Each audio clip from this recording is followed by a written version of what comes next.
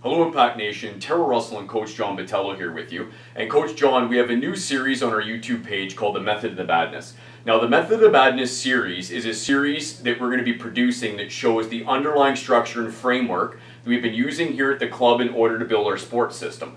Now the sports system is like a business when they have a business model. And when we utilize that sports system, we build all aspects of the club underneath a specific framework. At the club, we have 5 guiding documents that we use to develop our sports system here at the club. So in episode 1, we're going to delve into Canadian Sport Policy 2012. So Tara, can you elaborate a bit on this document?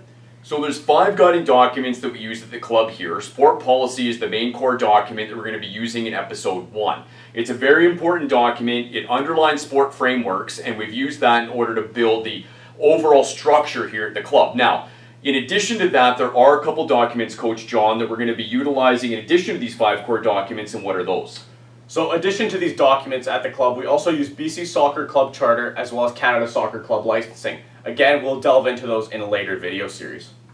We'll be seeing you in episode 1 where we talk about the sports systems and why they matter. We're going to be showing sport policy, breaking it down, and showing how every single part of sport policy implements and impacts what it is we do at the club here. See you then.